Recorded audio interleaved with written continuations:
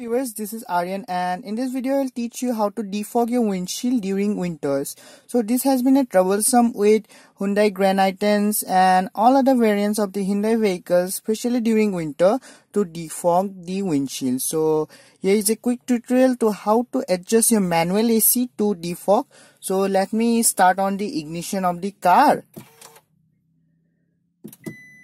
And the ignition has been started, and you can see over there the ventilation of the car is closed currently, and this means the ventilation is open. So it is closed now, and this is the fan speed, and this is the AC toggle. You can on the AC with the fan and turn it off, and this is the temperature meter.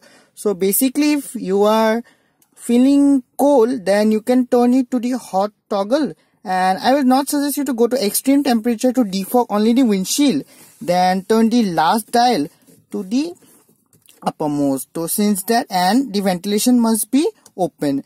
So that ventilation must be open, and this icon means the air will be going to the windshield, and you must keep the dial not to the fullest cold also if you are feeling hot, and if you are feeling cold, then not to the extreme hot also. Then you turn on the fan and along with the AC on. So this is the way how you will be defogging your windshields. So thank you for watching this video, and hit the thumbs up button if you liked it.